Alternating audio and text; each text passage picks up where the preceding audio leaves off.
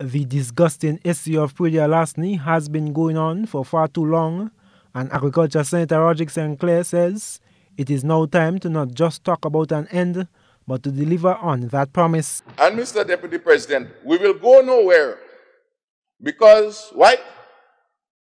The persons who are responsible for Praedial Larceny, which is basically the rural constables, are not enshrined within the Royal Grenadier Police Force. So we just set up bad. They cannot arrest nobody.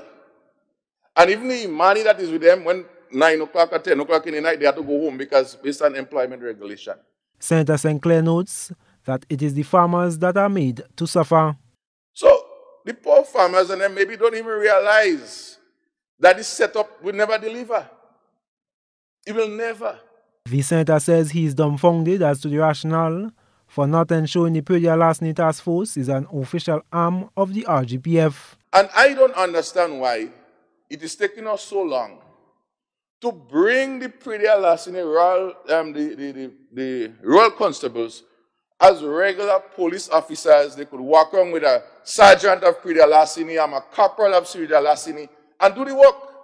The last time I heard a set from Grenville's move, who is on the beach watching tourism stuff, who is in Bruch Grove doing something else. We have to be crazy. Agriculture Minister Peter David, in his contribution to the budget during the House of Representatives sitting, though not highlighting any specifics, announced that Praedial Larceny will be seriously tackled and resolved in 2022. Senator Nolan Cox, addressing the concern, says, while government has introduced stiffer penalties and provided more support, Praedial Larceny is a complex issue. And one of the biggest challenges that is affecting Praedial Larceny and even the sector is the lack of the farming community not organizing. Where are the associations, Mr. Deputy President? We don't have any associations. I think Carriacou have one. But the failure for the farming sector to come together as a unit is making it even more difficult for them to make use of the resources that we have, and even for us to even to planning and moving forward. However, the Agriculture Senator impresses that nothing has changed since the 2015-2016 budget, which elaborated on the use of surveillance technology to solve and eliminate Praedial Larceny. And why is all of those things going on, Mr. Deputy President?